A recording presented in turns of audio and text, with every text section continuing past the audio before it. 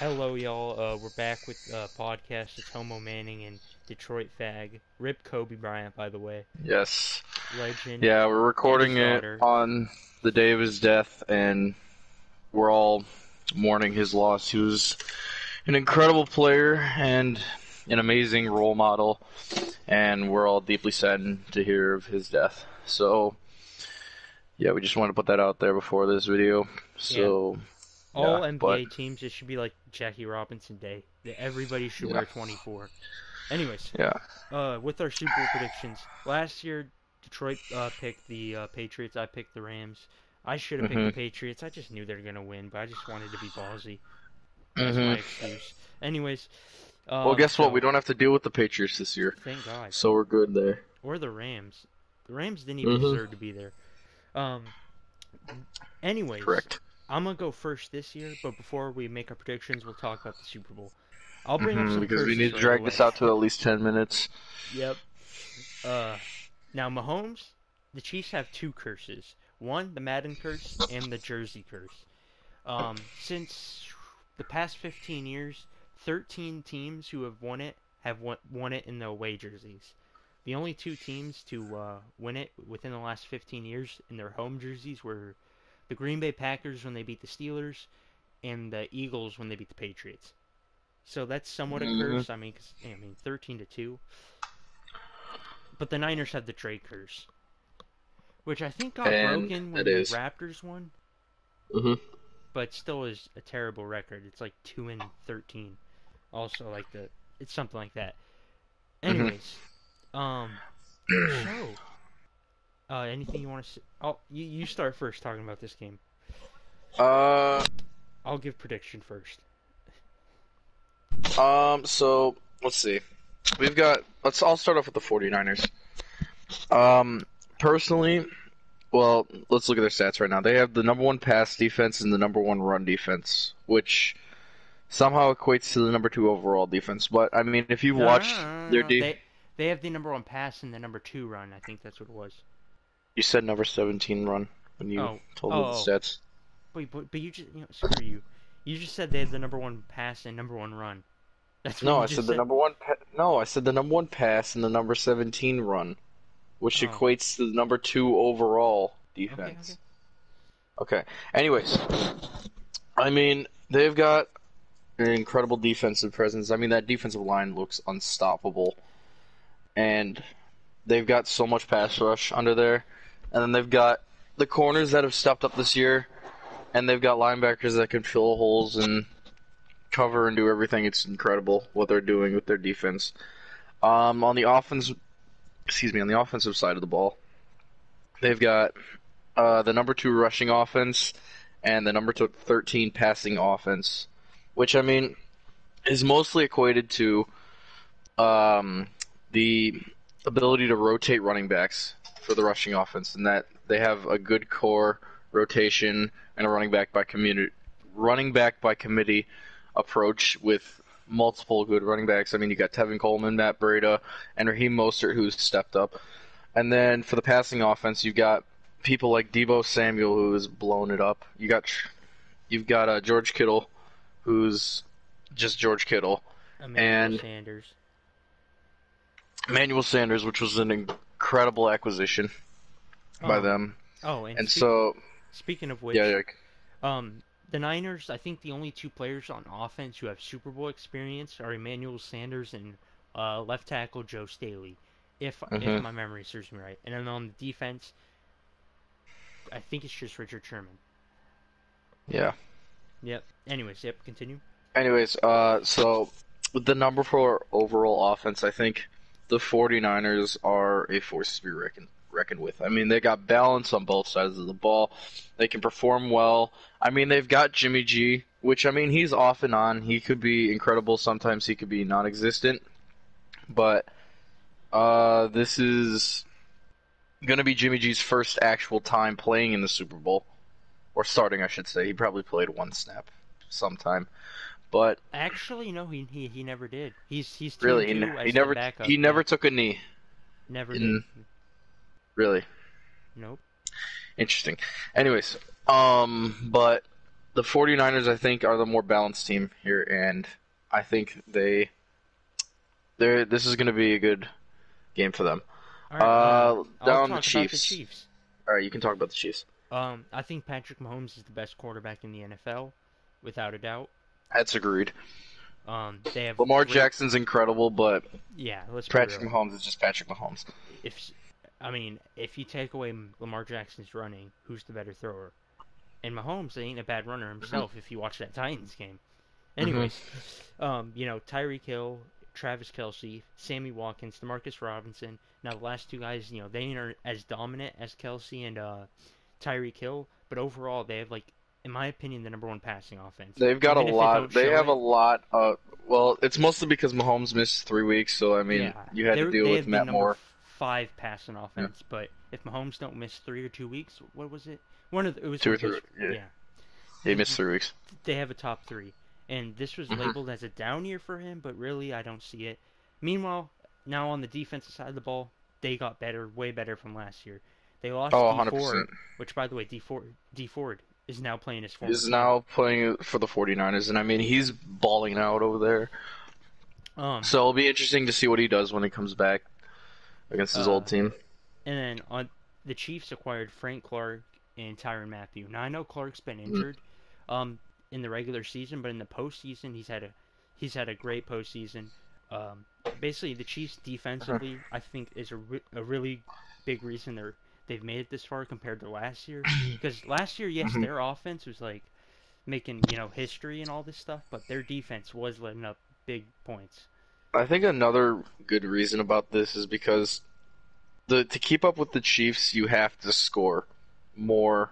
You just have to keep on scoring. You can't force. You can't beat the Houston Texans. That's what you're trying to say. Yeah, you can't take punts. You can't keep throwing picks. You have to keep throwing the ball, and that's why they have such a high pass defense. But when you break them down and you start to run against them, they can get decimated on the run. That's why they had the number 26 run defense. And I mean, we saw it early in the season, when people were starting to figure out how the Chiefs operated, and the Chiefs started losing or getting in close games that they shouldn't have been in. But they have improved over the course of the season, and I think it's now it's a shootout against them. Yeah. Damn. This is a really good game. I'm still going to talk about it, but should I make my prediction now? Screw it. All right. How far are we in? Have no clue, but I'm gonna make my prediction. My prediction All right, you want to go is a bold one. All right, you ready for this? All right, my prediction is gonna be a blowout. So everybody's saying this is gonna be a really good game. I'm predicting a blowout, and I predict, because this Super Bowl somewhat reminds me of Super Bowl 50.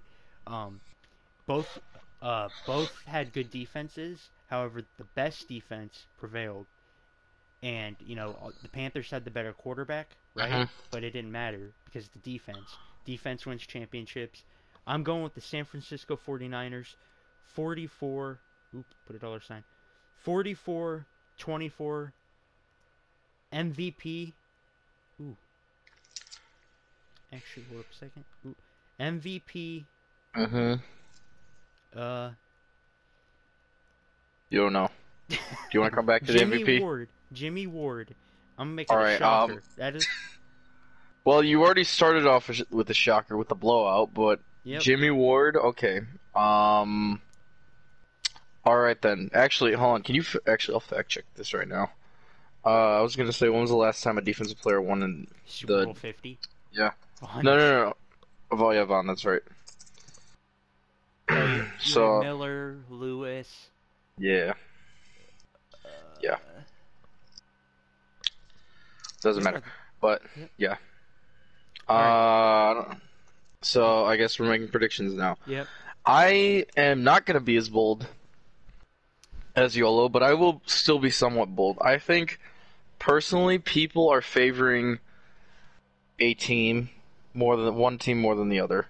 And I am going to have to disagree with them. I mean, yes, one of the teams has the better quarterback, but one of the teams is just so balanced and so powerful on both sides of the ball that um, they can run away with this game, I think. So I'm going to pick the team that had Joe Montana on them. Oh wow, dude. If you don't get the joke, just look up what teams he played for. No, but I'm gonna go with the 49ers. I think Score? I'm gonna go 49ers 34-27. And I think the MVP is gonna be Richard Sherman.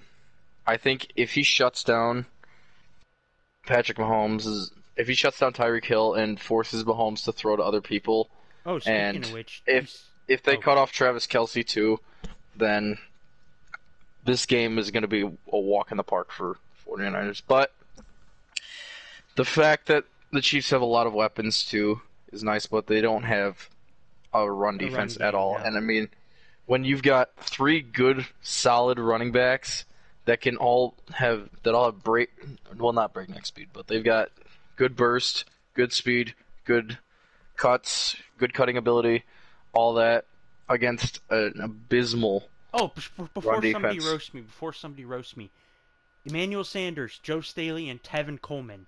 There you go, Tevin Coleman, Super Bowl 51 Falcons Oh Patriots. yeah, that's right. Also, That's right. Do you want to continue? Yeah, continue what you were saying. Okay. No. So, I mean, the run defense has gotten better over the course of the season, but I don't think it can stop this rushing attack. I mean, it's a three-headed monster. And I know, is Tevin Coleman playing or is he out? I think he's playing. It's just he's a backup. Even if he isn't playing, you've still got Breda and Raheem Mostert had incredible game. He had an incredible game. He's showing progress, but he's definitely showing progress, and I think that it's going to be the run game, personally. And that's what it's been all season, really. I mean, there was a stat I saw, one of the wild card games they showed it. It was the top four passing offenses did not make the they did not make the playoffs. Speaking of which, but the top four rushing offenses did. So and the top five I think leader in passing yards didn't make the playoffs. Yeah, but I think this is it's gonna be on the ground. It's gonna be an old time ground and pound game once the Chiefs get their weapons taken away, if they get their weapons taken away. And I think the 49ers are going to take this one. So the team that everybody's been favoring, I don't know if you said it, but for me, I think, I mean, it's close. My community tab, it was 50-50 for a while. And everybody I've talked to has said Chiefs. Same. Yeah. Everybody I've talked to has said Chiefs. I'm like, okay. All right. Plus, I also have a bet on this with my girlfriend, so I want the 49ers to win. Yes. Crap, what was I going to say? I could already see. I'm pretty confident that the Niners are going to win. I could already see the memes coming in. There's going to be Patrick Mahomes' girlfriend memes. Like, you saw her celebrating, right? And then it's going to show them losing. There's going to be the Madden curse memes. I could just see this one coming. Oh, yeah. I already know the Niners will win. I think it'll be a fun and exciting game, though. And it'll be a good game. Honestly, I could see that, too. But I just have a gut feeling that the Niners are going to come away like Green Bay, like they did against Green Bay, Minnesota. They're going to run the football. On defense, I feel like they're going to get after Mahomes. Mahomes is going to be like Cam Newton, I feel like. Yeah. And like that defense. And he's not going to jump on the ball when he fumbles it. And then blame it, or no, not even answer the question, and then 2 years later, blame it, I didn't want to get an injury. Yeah, but I think they're going to start off with the run game, and if they do get shut down somehow, they've still got Deebo Samuel, George Kittle, and Emmanuel Sanders. And Jimmy G has an arm. He's got a pretty decent arm, I'd say. I mean, it's definitely not up there with Mahomes or Rodgers, Stafford, etc. Josh Allen, yes, Josh Allen has the best arm in the league. But I think that if you take away the run, they'll still beat you deep in the pass. Yeah. And they're really good on play actions. Yeah. I could the play actions is going to kill the Chiefs, I think. I'll make a bold prediction for the Niners. George Kittle will have under 50 receiving yards. You He's just think? such a good blocker. Yeah, and Oh yeah, no. Kittle's they're best tight end in the league, yeah 100%. their He's so leading versatile. receiver Yeah. will be Debo. That's my prediction. I Maybe I can Kendrick agree Bourne. with the Debo pick. I don't think Kittle will have under 50 yards. I think he'll have under 100 yards though. We'll see. Here, should we make little Ooh. prop bets then? I guess. Here, I'll just make three right away. Kittle under Okay. 50. Mahomes doesn't throw more than 3 touchdowns. Um, Tyreek Hill less than, I'll say 75. There's three right off the bat. Okay, I've got three prop bets then. All right. Let's say I'm gonna say Kittle under 100. Um, Debo over 150. Oh God. Yeah, it's big. And let's see. Mahomes under 350. Okay. Against the number one pass defense. What a great prop bet. Fuck you, I know. Detroit.